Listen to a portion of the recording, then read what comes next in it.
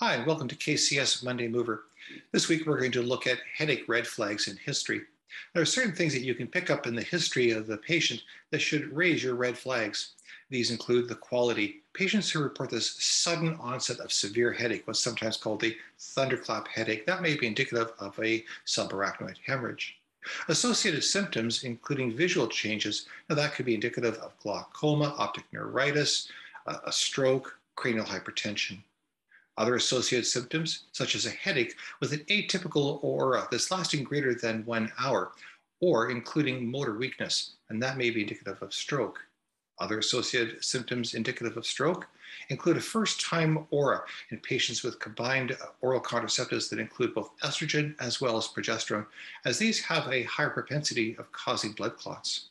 Another qualitative factor is a headache that is dramatically different from any past headache they've ever had. The patient will say, I've never had a headache like this before.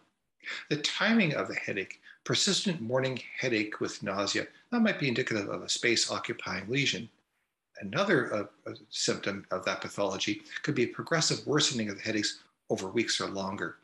So if you hear those things, it doesn't necessarily mean that we have to call the ambulance, but appropriate history taking and further diagnostic tests may be indicated. Hope that's helpful to you in your clinical practice. Keep your patient and yourself moving.